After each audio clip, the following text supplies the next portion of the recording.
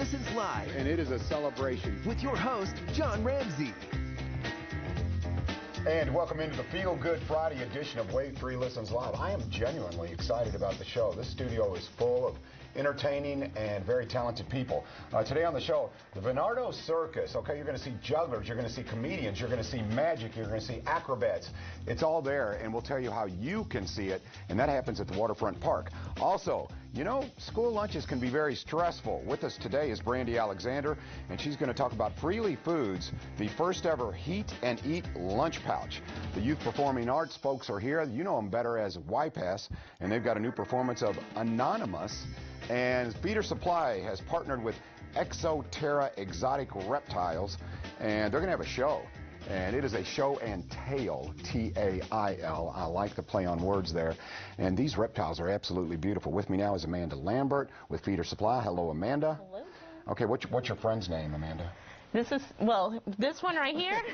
Does he have a name? He does. His name is John, and he is a red dragon, blood red dragon. He's absolutely beautiful. And Steve Sotelo. Steve, you're with Exo Terra Exotic Reptiles, right? Yes. Okay, so you're the expert here, all right? Yes, sir. Now, I think there's some misconceptions about reptiles. They don't make good pets. They pass along disease. I think these are misconceptions. I've had reptiles, some of my favorite pets. They're beautiful. They're interesting. Tell me a little bit about why they do make good pets, Steve. You know, I think if you look at the amount we have here, they're so variable. You know, we have things that live in very cool environments, very wet environments, up to desert animals like these. They can be extremely long-lived. You have a redfoot tortoise here that can go anywhere between 25 to 50 years upwards.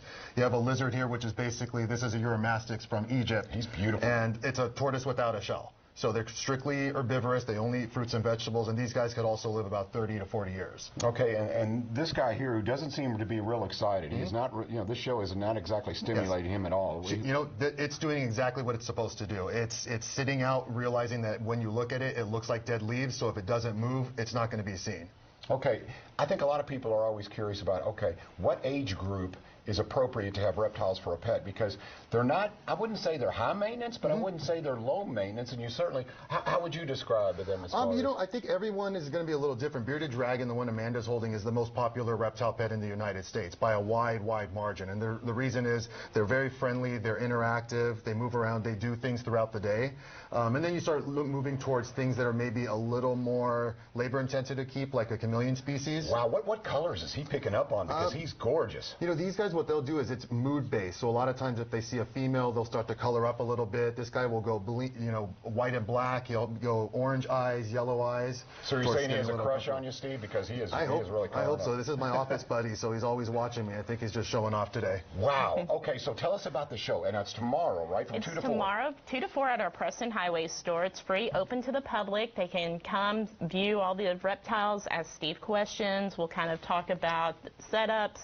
And then we have one on Sunday at our new Jeffersonville store from 2 to 4 as well. Feeder Supply, all the things you need for all the pets you feed. Correct. I love Feeder Supply. Yep. And I like the fact that you've, you know, partnered with, because it's a lot of it is about education. If your children want pets, or if you want a pet, you got to know, hey, what kind of setup, what temperature do they like, what do they eat, how often do I feed them? Now, Steve, she said question and answer session. Yes. You'll be there to answer these questions. I'll be there for, yes, both days. All right, fantastic. So what's some of the most common questions you get about reptiles? I could tell you by far it's does it bite.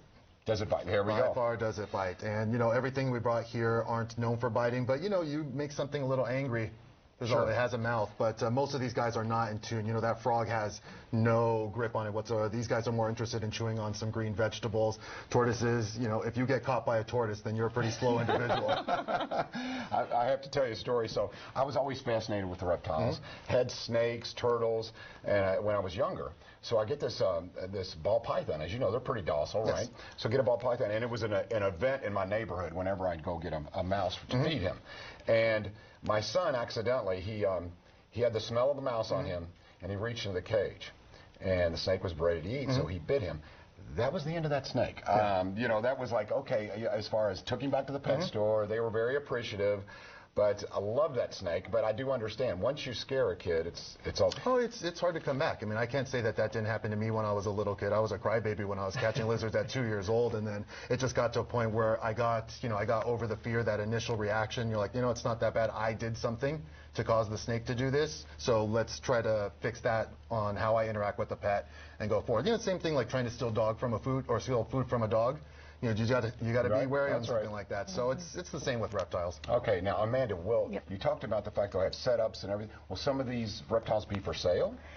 These are not for sale, but we do have several reptiles in our stores that are for sale. And actually, this week, the reptiles are 50% off with the purchase of a setup, which is the hood, the tank, the terrarium. Wow, the cameras absolutely love these. They are so pretty. There's the information up on the screen about the event. And Feeder Supply, if you have a pet, you know about Feeder Supply. How many locations now, Amanda? We have 23. 23 locations. Across Kentucky and Indiana. Yeah, and what I love is it is all the things you need for all the pets. Exactly. We're just not about dogs and cats. We have the reptiles, the fish, birds. Steve, I could spend an entire show talking to you. Can you pull this guy out and let everybody have a look at him? Sure. Because I want the camera to see just how gorgeous. Now, what kind of lizard is he? So this is an ornate Uromastic. So you kind of see a lot of blues, greens, yellows. So when he warms up, it's electric. It looks like a pastel Van Gogh painting. It's pretty unreal. But he's a mellow baby. He's about 12 years. He's about 12 years old or so. So they do live a long time, and I've got quite a few of these, but this is definitely the boy that I tend to bring around the most with me whenever I do traveling and I do educational shows. So, Steve, it's more than an occupation for you. I'm just gathering here. You own a lot of these reptiles. Yeah, it's been a lifelong hobby. I mean, we're on the manufacturing side now, so it's a different beast. But we do, as Amanda was saying, we do a lot of the care products related to reptiles. These just happen to be my office pets. All right, and Amanda, you're not squeamish, are you? You're not scared. I'm not. After having 2 kids, you're not squeamish with anything. I didn't get that correlation there, but I'm good with it. I understand. Okay, once again, let's show you the event before we move on here. Here's the big event that is happening. Feeder Supply. That happens tomorrow, 2 to 4, and you see the location up there on your screen. Okay, coming up, Wide Pass has a new production. We're going to talk all about it. If you want some real entertainment, this show is entertaining. Welcome to Feel Good Friday on Wave 3 Listens Live.